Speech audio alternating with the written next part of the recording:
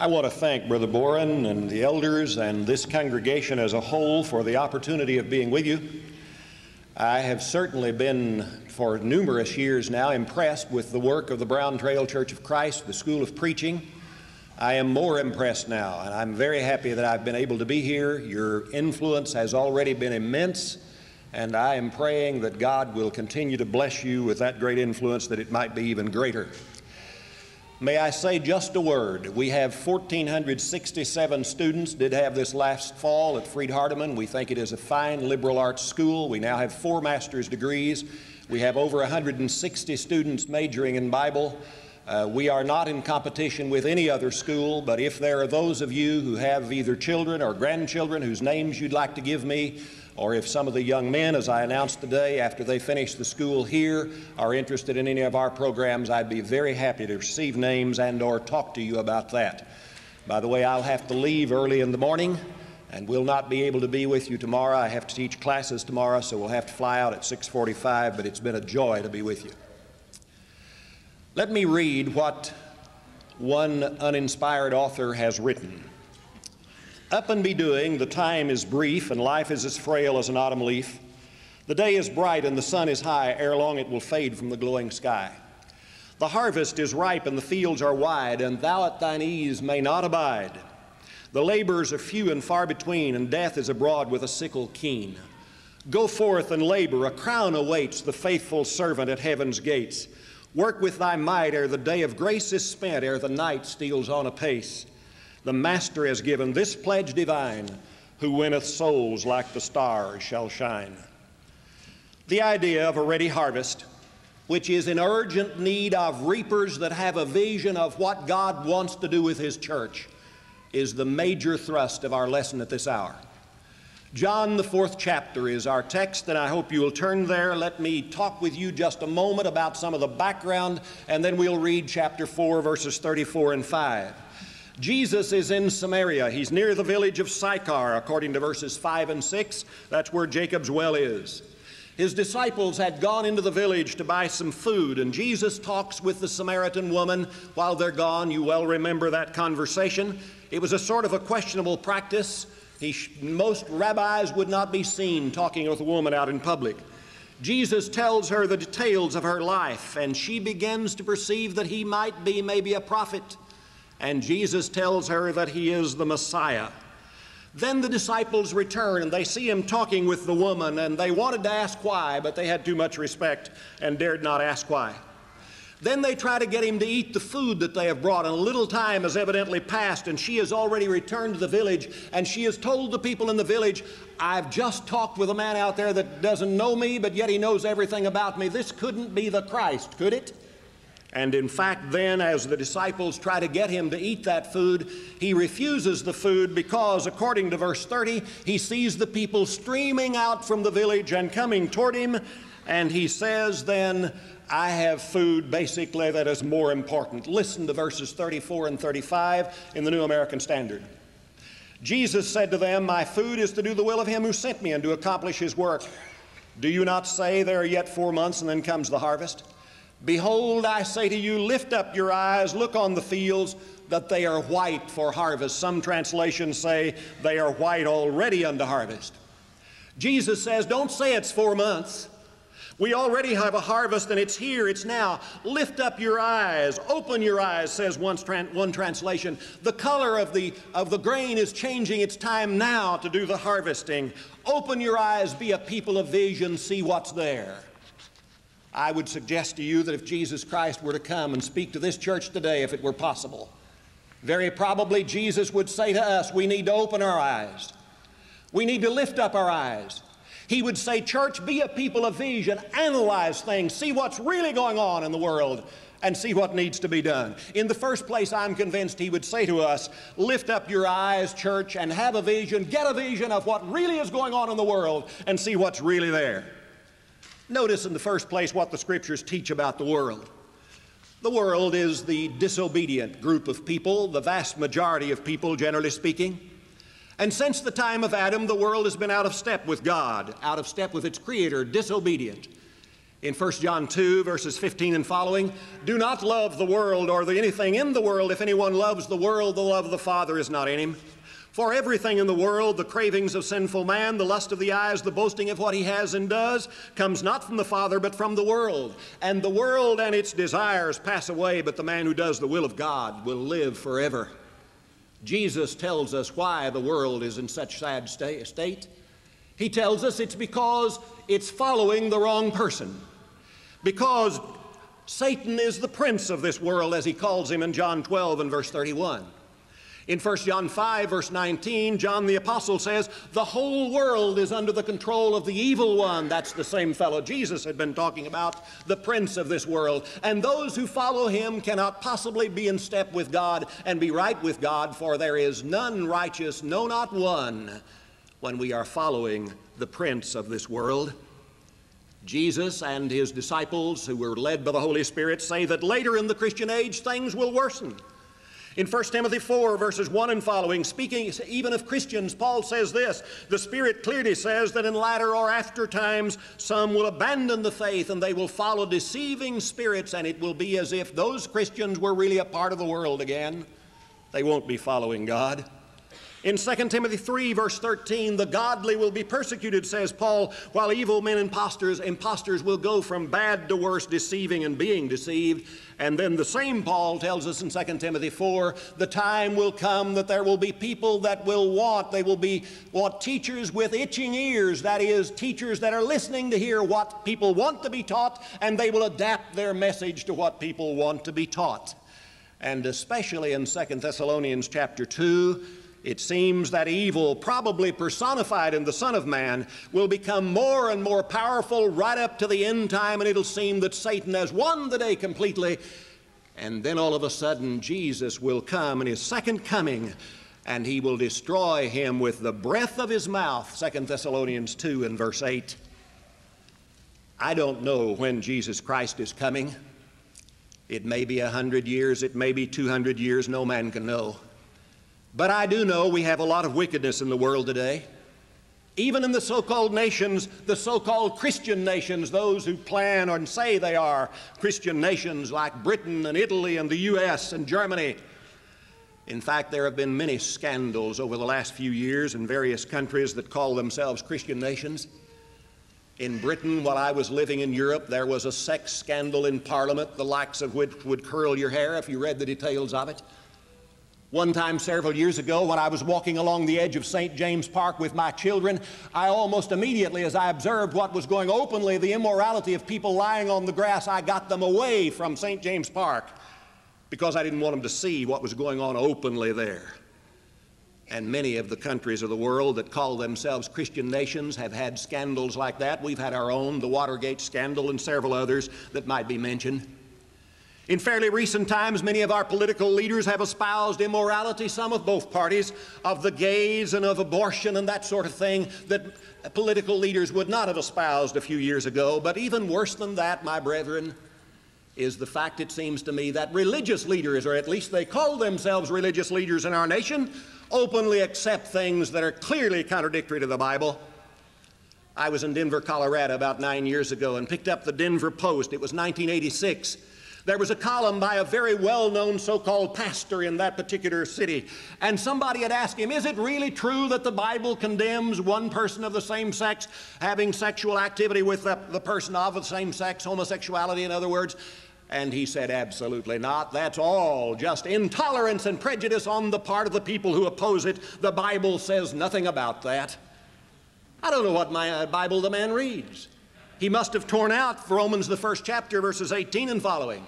He surely tore out 1 Corinthians 6:9, you will not inherit the kingdom of heaven, neither the effeminate by perversion or homosexuals. That is, people who practice homosexual activity will not enter the kingdom of heaven, and that's clear in the Scripture, but even religious leaders are acting like it's not in the Bible in many cases. In the so-called Christian nations today, I'm afraid, my brethren, that we sort of mix together religion and immorality as if they could blend together somehow. In fact, in a Gallup poll of just about 10 years ago now, I was impressed with what George Gallup said.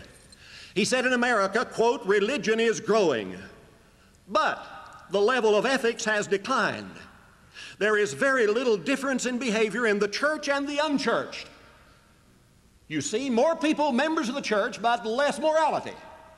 So we act like you can be a Christian and you can just live like you want to. Somebody says, well, you know, that's probably in the big cities, like Chicago and New York, and I'd like to think it was all there, but unfortunately it isn't. It's even in the Bible Belt. In a recent year, when the national average of teenage pregnancies was 31 per 1,000 of the population, in Tennessee it was 37 per 1,000 of the population. And in Tennessee in 1990, there were 19 girls ages 10 to 17 that became pregnant every single day in the state of Tennessee, right in the middle of the Bible Belt. I think probably the national television program Hee Haw is a kind of an example of what happens so many times in America. I like Roy Clark's guitar picking. I don't know about you, but there are some things on that program that I deplore and that make me turn it off when I have it on. And that is, you have one moment, you have a quartet singing the old Rugged Cross or Amazing Grace, and 30 seconds later you have half-naked women writhing in such a way as to generate lasciviousness in the male viewers. You know, that all fits together, the old Rugged Cross and immorality. Why don't you just put it all together? We do in America. Unfortunately, it's an indication of the kind of world we live in. I don't say that all is black, but the total scene in the U.S. and in many other so-called Christian nations is not very good, and it's not just a problem of statistics. These are matters, my brethren, that touch us where we are, where our lives are and are lived. Let me tell you of the plight of a family that some time ago came to a child care agency run by some of our brethren. We'll change the names, of course. The fellow we'll call Mr. Anderson. As he came to the church, or the agency run by the church, he described a marriage that had been marred by adultery. It was a 5-year-old marriage, and he admitted there had been lots of selfishness and separation. He had tried many solutions, and finally he brought the children to, quote, give them to the church. He admitted he hadn't attended any church in 14 years, and at that point he came only because his wife had left him, and he had, we'll call him little Jamie. He was 1 year old, and little Jody that was about 2.5, and they had not eaten in 24 hours, and so he wanted to give them to the church. And he did give them to the church. Yes, it touches us where we are, and it touches our families. My son and his wife several years ago were the house parents in Indiana for 4 young girls that came out of the same family, and they took them when they were about ages 6 through 11. And my son could not understand for some time why he could not get close to the 2 oldest girls until he found that the oldest 2 had been repeatedly raped by their own grandfather. Yes, it touches us where we are. And then we even have a mother in the Carolinas who straps her little children, her 2 precious little boys, in the seat and runs them off in the lake. Unfortunately, I believe the world is in bad condition. And I believe that if Jesus were here, he would say, church, don't just act like nothing is happening in the world. Look at the world, try to read the signs, see how people are hurting, see how badly. Be a church of vision and look and see what is needed in the world, that the world is in terrible shape and it needs something. That's the first thing our Lord would say if he were to come and preach to us tonight, I believe. But there's a second thing the Lord would say, I believe. If he were able to speak directly to us tonight, he would say, church, be a church of vision. Lift up your eyes and see the source of your help, Jehovah God. Reevaluate the kind of help you have for your life. Let's be grateful with David that we have God's help. David exclaimed in Psalm 33, verses 20 and following, we wait in hope for the Lord. He is our help, our shield. In him our hearts rejoice, for we trust in his holy name. And again, the same David says in Psalm 27, verses 9 and following, you have been my helper. Do not reject me or forsake me, O God, my Savior. Though my father and my mother forsake me, the Lord will receive me.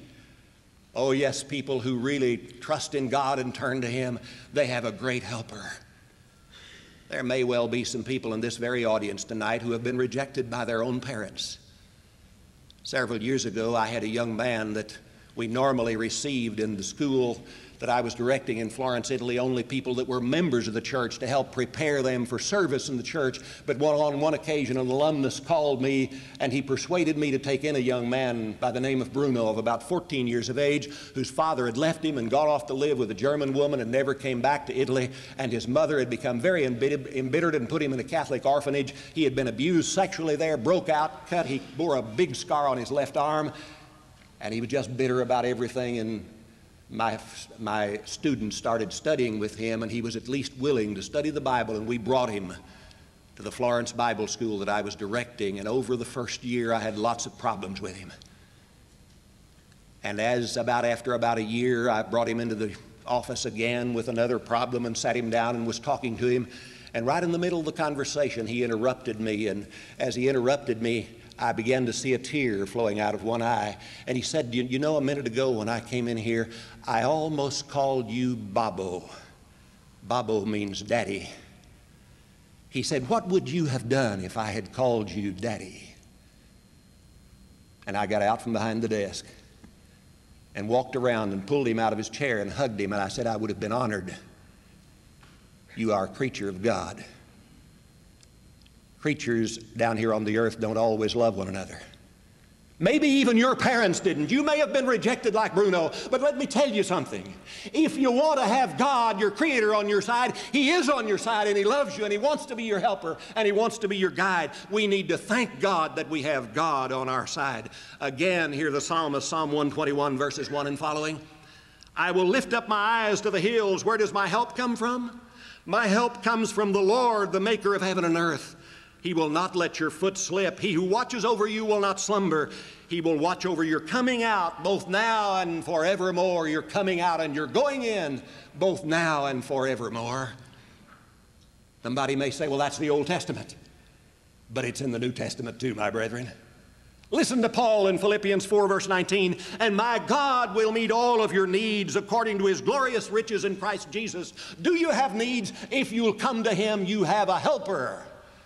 You have someone who cares about you, and someone who will follow you, and someone who will guide you, and someone who will protect you. One of the most beautiful chapters in this entire book, I think, is Psalm 139. I wish I had more time on it, but let me briefly note some of the characteristics, according to that chapter, that our great God, our great helper, has. In fact, in the first 6 verses, God is all-knowing. You know, it seems sometimes that we're so small that surely God couldn't pay any attention to us. There are nearly 6 billion people in the world. How could He know about me? But I'm not too small for God to know. He knows all about me when I rise up, when I sit down, and even my thoughts before I think them. God knows everything, my great God. In the second place, He is everywhere present, verses 7 through 12. Wherever I can go, if I go clear up into the heavens, if I go down into the grave, if I go east clear into the sunrise, and west clear into the great Mediterranean Sea, says the psalmist, God is there, and even if I go into the darkness, darkness is like the light to Him. And God knows where I am and knows what I'm doing. In 1975, my nearly 19-year-old son, who had been in Italy all of his life since 4 years of age and spoke Italian and only broken English, and whose mentality was Italian and not American, needed to come back to the States to go to university. And we couldn't come, we felt like, for our work. I put him on the train in Rome, Italy, to go to Brussels, Belgium, and to make the change, or to Amsterdam rather, and to make the change there in the big airport by himself. And to come back to an America that he didn't know very well. The last several months before he came back, I tried to keep getting his voice down so he wouldn't speak so loudly like he'd done all of his life. But I was awfully glad as I saw him off and put him on that train. I could say one word in Italian to him that he understood very well, and that was addio, A-D-D-I-O, and it means I commend you to God. Because God is not limited to America. He's not limited to Italy. God protects His people everywhere. God is everywhere, our great God. But a third thing about our God in that psalm, He is all-powerful. Verses 13 through 16. Oh, he says, the psalmist says, we are fearfully and wonderfully made, verse 14. The human body is marvelous. You can cut it, but within just a few days, if it's functioning properly, as it generally does, it'll heal itself, and you can hardly see the cut. And yes, the great God that made us, and He now protects us, and He fills our needs. There is victory for those who live in close communion with God. Our needs are met. Listen to the inspired John in 1 John 5, verses 4 and following. For everyone born of God has overcome the world. This is the victory that has overcome the world, even our faith. Who is it that overcomes the world? Only the one who believes that Jesus is the Son of God. But maybe there are some in the audience tonight who may tend to say, Brother Edwards, I don't know, it sure sounds good, but your picture of God, I don't believe, is very realistic. You know, it sounds good, but does it really work in life? I say to you, my floundering brother or sister, no, you're wrong. Our God really does function in real life if we allow Him to do it. Let me share an example with you of the experience of a young Christian in a southern state, a young man whose name was David. I'm going to read a lot of the words that he presented in a Wednesday evening service of a Southeastern Church of Christ several years ago. He said, my name is David. I'm a university student in so-and-so university. I graduated last quarter with a bachelor's degree in psychology, and I'm in my first quarter of graduate school in rehabilitation counseling. I became a Christian in April of so-and-so year. I became convinced of the existence of God when I was in the 5th grade. I started searching for Him then.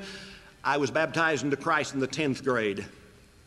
I graduated from high school. I received a scholarship from a Christian college to study and to become a preacher. But then just 2 weeks later, after I received the scholarship, I went on a camping trip, dove into a river, smashed my face in the bottom, and didn't come back to the top. Well, I did, but it was because others pulled me out and brought me back to the top.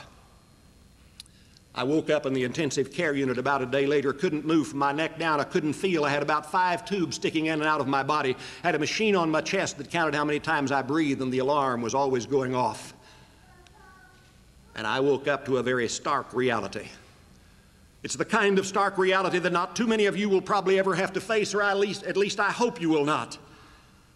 I said to myself, David, you're never going to run track again or play tennis or ride your motorcycle. And it gripped my faith by my throat and stared it in its eyes and said to me like Job's wife said to him, curse God and die. And it caused me to do some very deep soul searching. I asked myself, what about your life, David? I said to myself as I lay there in the bed, it's devastated. You're a vegetable. You can't do anything for yourself anymore. Well, I said, what's your priority going to be, David? And reluctantly I answered myself, my priority is to love God and do His will. Well, I said to myself, can you still do that, David? And finally I said, I guess I can. And then I asked myself, well, what's your perspective going to be? And I answered, well, what is seen is temporary, but what is unseen is eternal, and my citizenship is in heaven. And I consider that the sufferings of this present time are not worthy to be compared with the glory which shall be revealed in us. Well, what's your focus then, David?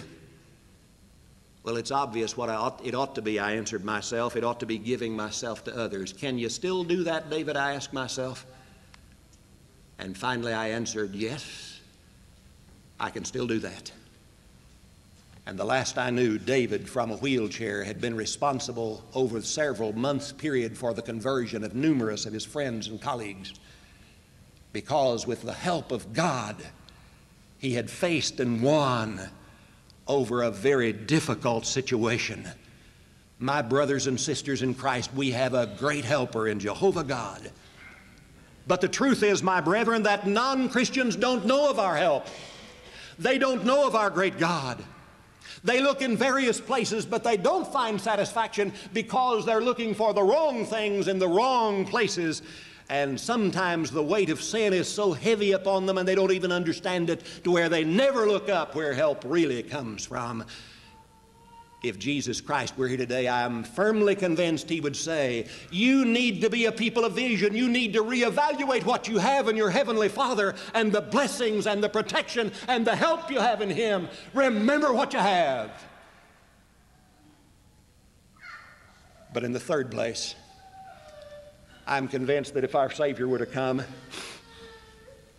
He would say, if you're going to be a people of vision, you need to lift up your eyes and look onto the white fields, the fields that are ready now for harvest. You see, the truth is, my brethren, those who have the need in the world and the great God who is the medicine and the helper for that need to be brought together. And whose job is that? That's mine and yours. Only Christians can tell who God is and what He can do for people. Come back to our text, if you will, with me now. Notice Jesus' situation there in John 4. He disdains material food because he sees people streaming out from the village of Sychar, and he sees the urgent need. He says the fields are already white now unto harvest.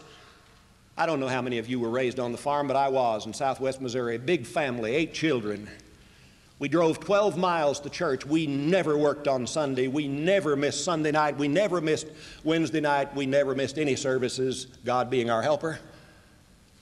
But I remember one time we worked on Sunday afternoon. We got back about 12:30 from church, 12 miles away. We unpiled 10 of us out of that old sedan, and Dad said when we got out, boys, you've got 30 minutes to eat a bite, get your clothes on, be in the field. The reason was there was a storm coming. And we had a 15-acre plot of oats, spring oats, that were just ready to harvest, and there was a storm coming on, and at that time your grain binders would not pick up the grain. You lost it when it went down, and Dad didn't intend for us to lose it. We were poor people, and we didn't have it to lose. And we worked all Sunday afternoon because that field was white to harvest. Jesus is talking about people when He talks about something that's urgent here. It was urgent to reach up and look out and get the word of life out to the people that needed it. Jesus says it's time now. Look, see what needs to be done. That's what He taught His disciples then. That's what He'd like to teach us now through His word. I believe today the individual of the church that's really Christ-like will recognize the urgency of that work. The obedient Christian, the obedient individual will try first of all to evangelize here in our nation. As I've already intimated, our nation is not a Christian nation, really.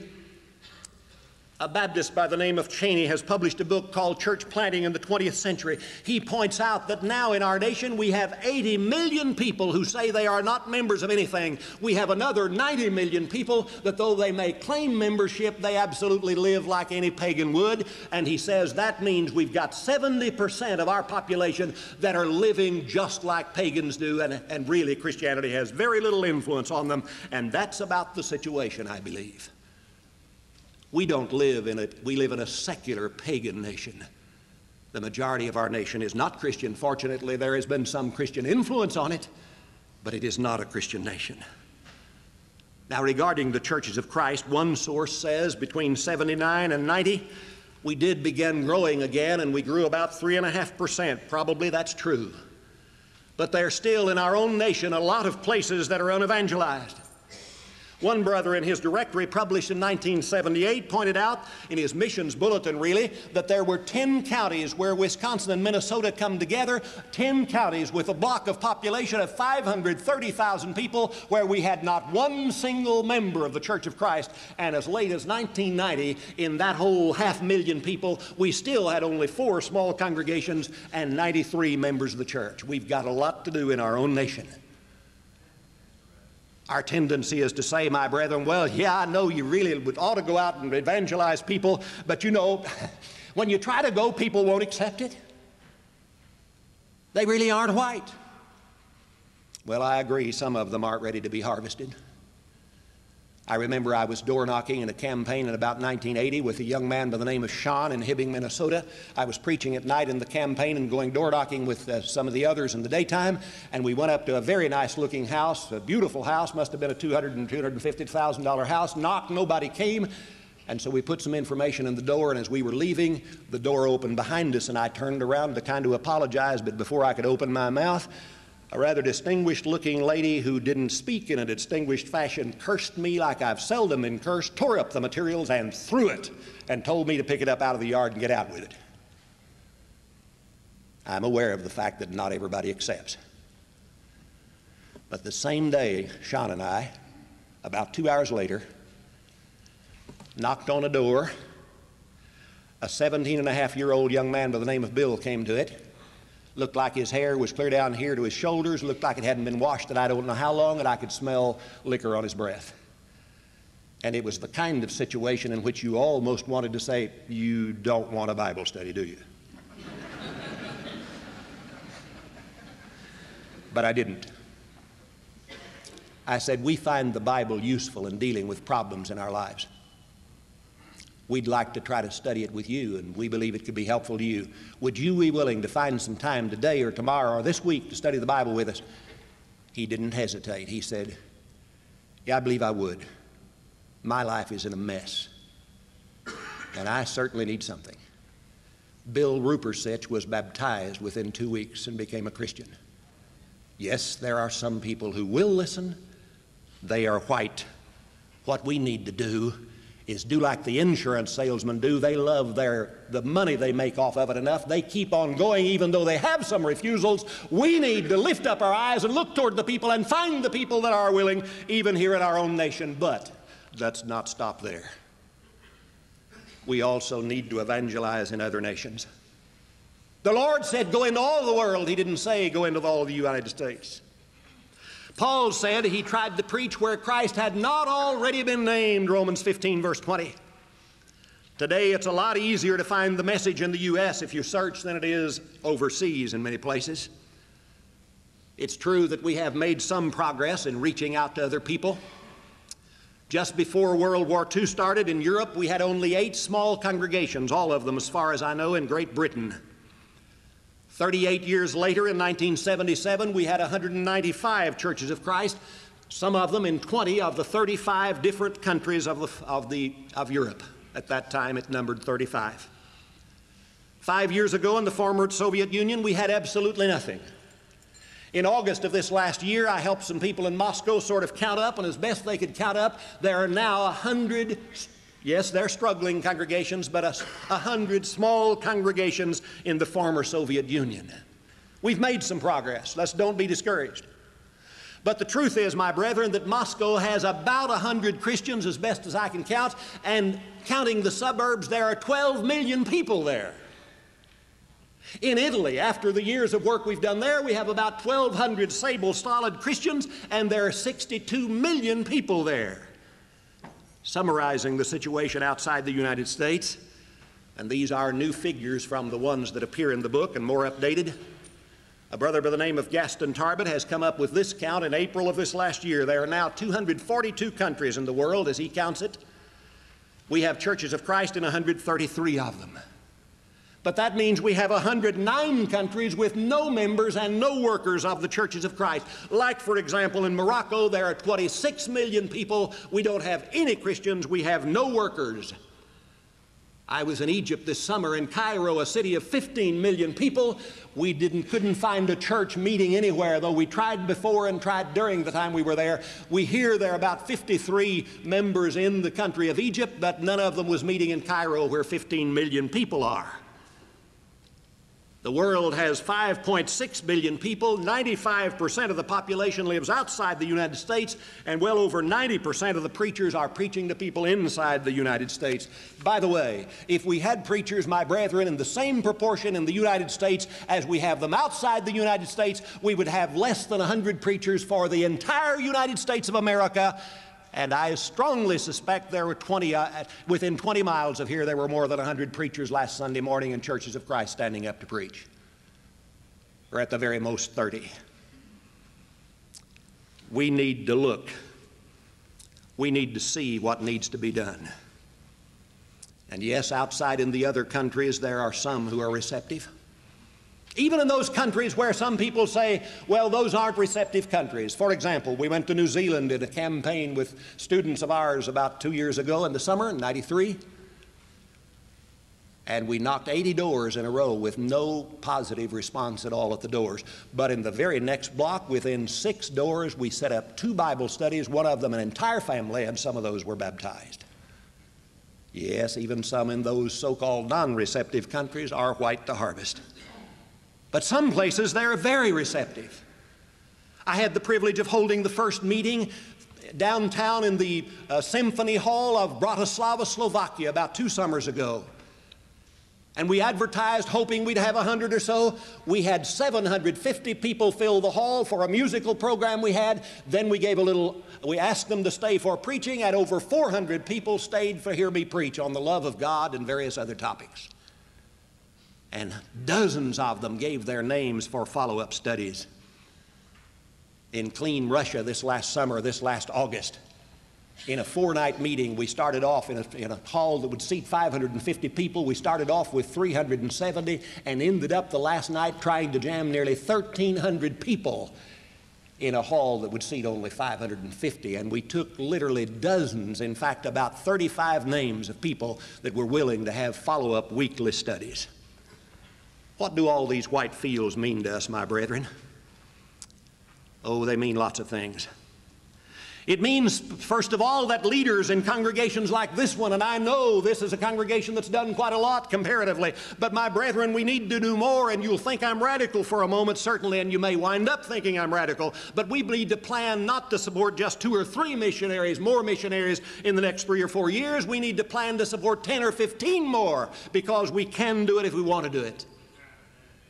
We need to lay plans to support 10 and 15 full-time workers with congregations of this size and above. And we need to pick the young men and challenge them. And we need to become role model congregations so others will look to us and they'll see that we're giving of our money to reach out to the lost. And then they will catch the vision also of doing what God wants them to do. But by the way, members, leaders can't do that without the rest of us. No way leaders can lead where members aren't willing to go. Those of us who are members need to catch the vision of the fields that are white unto harvest and see what we need to be doing. We need first of all to pray, to beseech the Lord of harvest for laborers, Matthew 9:37 and following, and ask our children to be among the laborers, and we'll support them in prayer and financially. And we need to live a bit lower on the hog and give more than we have been giving and encourage leaders and say, we want you to take on more missionaries and we will support you. And some of us go ourselves on vacation in short-term work, and maybe some of us go full-time and stay in those fields to help. Let me give you a vision that I shared with a congregation of 600 members in Montgomery, Alabama just this last weekend. They had been supporting a couple of missionaries. But I talked to some of the leaders, and they invited me, allowed me to come down, and the leaders cooperated with me, and they had a missionary back. And they let me talk to the leaders on Saturday about 3 times and then challenge the congregation on Sunday morning. I got them to bring statistics or get statistics from the Bureau of Vital Records in the state capitol. We found out what the average income was per capita. They had 600 members, just a little over a meeting. We figured up, and they were giving at that point $12,300 a Sunday. We figured up what they would be giving if they were giving 10%. You want to guess what it would have been? $24,000. They were giving about 5% of their total income, and if they start giving 10%, they would be giving $24,000 a Sunday.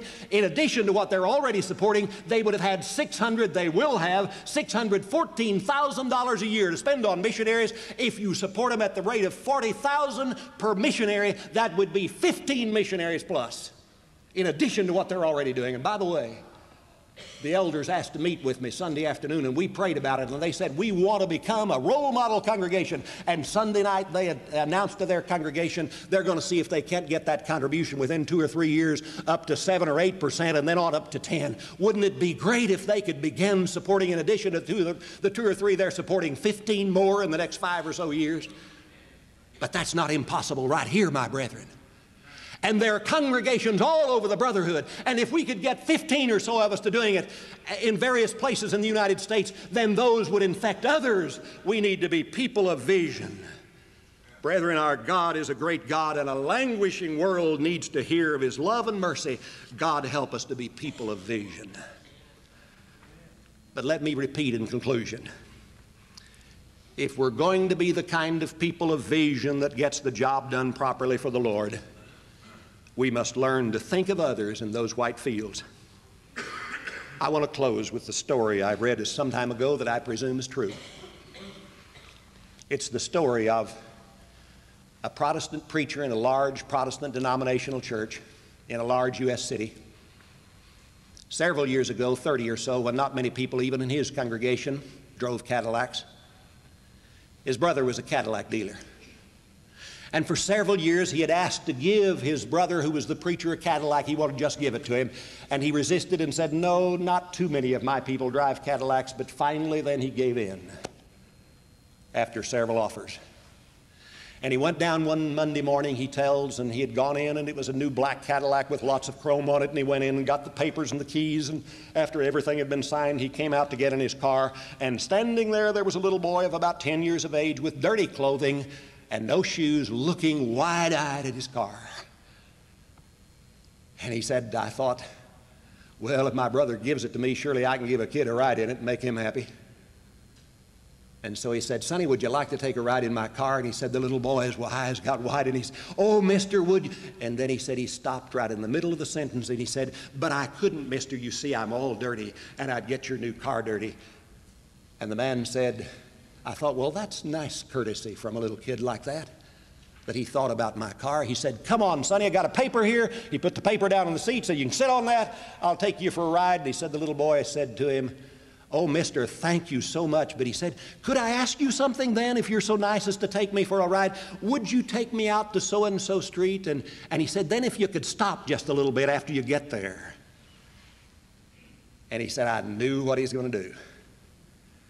He wanted for me to wait, and he was going to go in and get his friends and maybe his brothers and sisters and bring them out and brag about the car that he had ridden in. And he said, sure enough, he got there, and the little boy said, right here, mister, just a moment, and I'll be right back. But he said he went right into his own house as best he could tell, and he didn't come out with brothers and sisters to brag to. He came out with a little brother in braces that he called Nicky. And he brought him to the edge of the car, and he said, you see this car? That man's brother gave it to him. And he said, you know, I don't need a car. I can walk around. I have good legs, and I can see all the toys in the store, but you can't.